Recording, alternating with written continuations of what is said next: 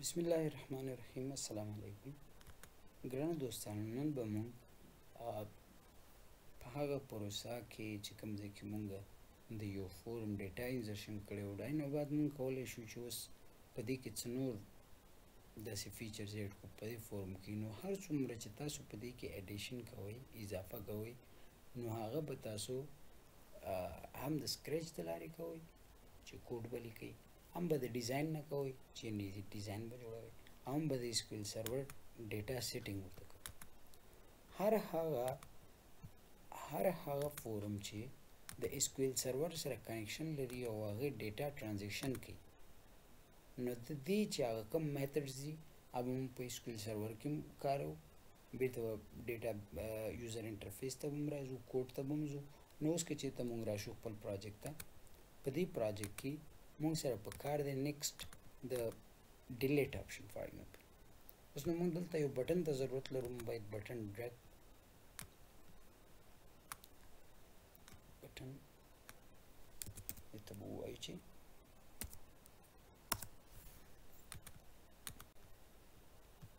پروجیکټ په یو ځل ریبیلډ کوو.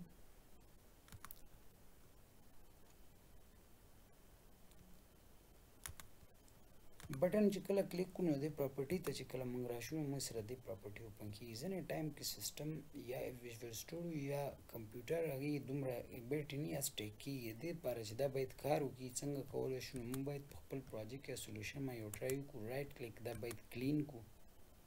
څه کوم ځای کې یعنې کوډ ایشو یا میتھډ ایشو نو موږ سره راځي. اوس که بیا هلته کلیک کړو بیا پراپرټي ته لاړ شو نو اوس هم نه ښایي. دا چې کله موږ ته نه ښایي نو دې مطلب دا دی چې دا ویژوال سټوډیو د اپریشن مسله ده، دې کې کوم خاص بل دغه نشته ستاسو لپاره ایشو وي. موږ بیرته راځو د سر نه به خپل پروجیکټ کلیک کړو نو په هغې کې موږ بټن راوړی ده، بټن راغلی. د هغې نه وروسته موږ بټن ته نوم ورکوو او ټیکس چې څنګه نو موږ بټن ته چې نوم ورکوو باید دا سپیسیفای کړو چې دا په کوم نوم باندې بټن ده. موږ به ورته ووایو چې BTN ډیلیټ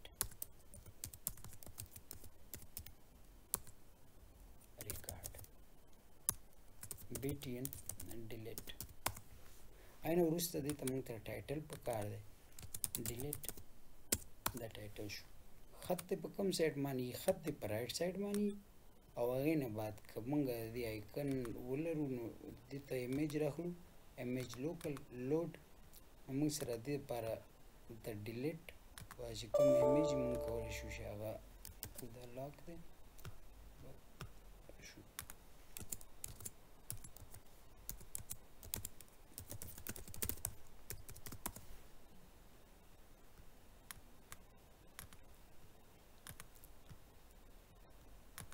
ته به موږ په خپل فولډر کلیک کړو چې کوم موږ سره ډیلیټ آیکن دی هغه آیکن موږ کولی شو ته سلیکټ کړو ډبل کلیک سره اوکې. دې آیکن راغی، دا آیکن موږ سره په لیفټ سایډ باندې په کار دی. دلته موږ کولی شو چې دا لیفټ کړو، کولی شو چې بټن هایټ زیات کړو او ټیکس چې کوم دی ټیکس ډیزاین لږ جوړ کړو چې د دې یوزر انټرفیس صحیح راشي. ټیکس ته به لږ سایز لس کړو ډیلیټ. اوس کله چې موږ په سیف باندې هغه اپریشن اپلای کوو په موږ ډبل کلیک کړو، سیف ته تلو. په سیف کې موږ سره هغه ټول هر څه شته د سیف دپاره. که چېرته موږ ډیلیټ نه کارلو نو دې لپاره چې موږ ډیلیټ استعمال کړو، ډیلیټ ته به خپل ډبل کلیک کوو، هغې نه بعد موږ سره دا راځي. کله چې ډیلیټ بټن کلیک شي نو کوم کار دی وشي. مخکې موږ او تاسو هغه پروسه د انزرشن چې وه نو هغه د اسکیول سرور سره چې کمانډ پاس کوو نو هغه هلته موږ سره شته. موږ دې ځای کې چې کله کار ختم کړو، اپریشن په بټن ختم شو نو کنیکشن هم کلوز کړو. د دې لپاره چې نیکسټ باید بیا یو ځل کنیکشن اوپن شي، موږ به اول د کنیکشن کوډ کاپي کړو چې ما ته کنیکشن د بټن د کلیک سره اول اوپن شي. خو چې کله بټن کار ختم کړي بیا د هغې نه بعد داسې شی شي بیرته کلوز شي. نو دا چې کله موږ سره کلوز شي دې هغه ټایم پوره شي نو موږ سره کنیکشن اوپن نه پاتې، په سیسټم باندې لوډ نه راسي. اوس د دې په منځ کې موږ ته ضرورت دی چې موږ SQL کمانډ هغه چې کوم کمانډ موږ په پبلک کې کریټ کړی دی هغه مونږ اوس هر یو ته استعمالولی شو دلته مونږ پبلک کې SQL کمانډ کریټ کړی دی د انسرټ دپاره مې استعمالوو دلته راځو د ډیلیټ دپاره مې استعمالوو SQL کمانډ از equal to new SQL کمانډ د دې SQL کمانډ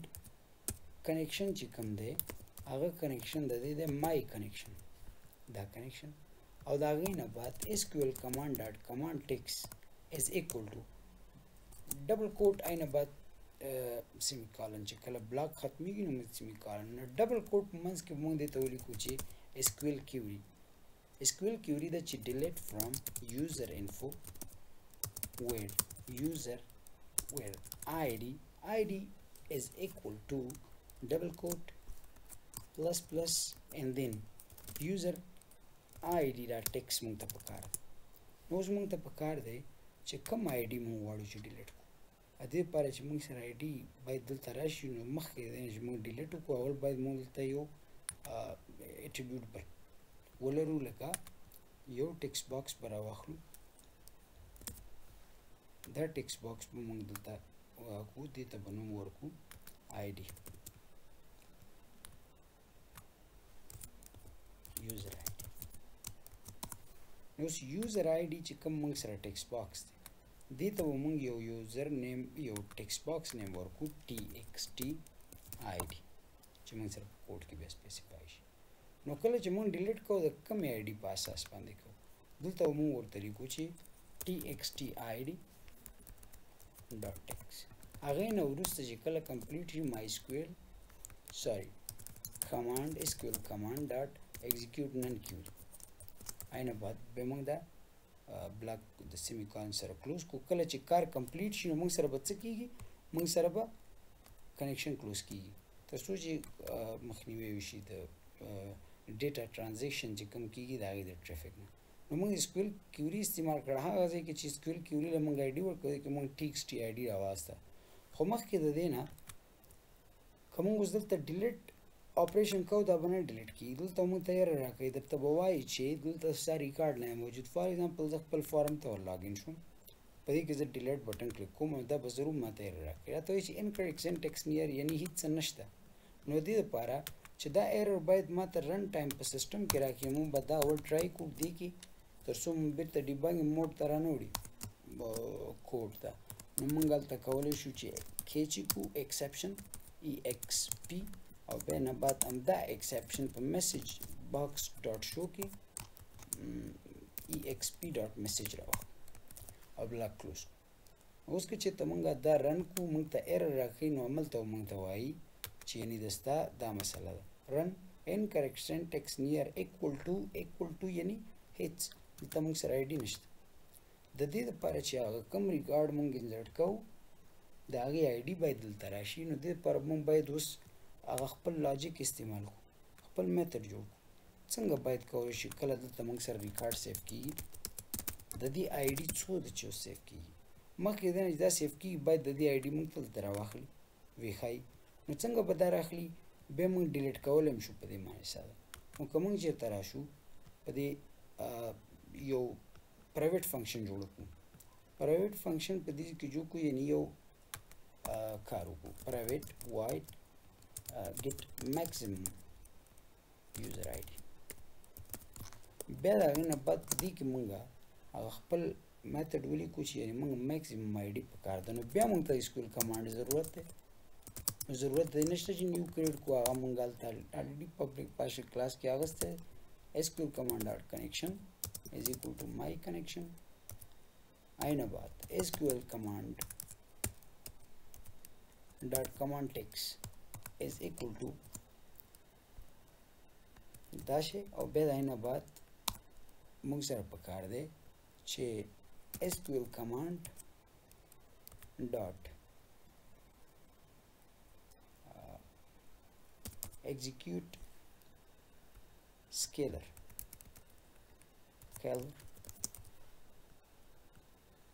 اینه بعد موږ سره نو اوس که چېرته ته موږ ولیکو چې select maximum break start id from maximum id plus 1 from it comes in user info table.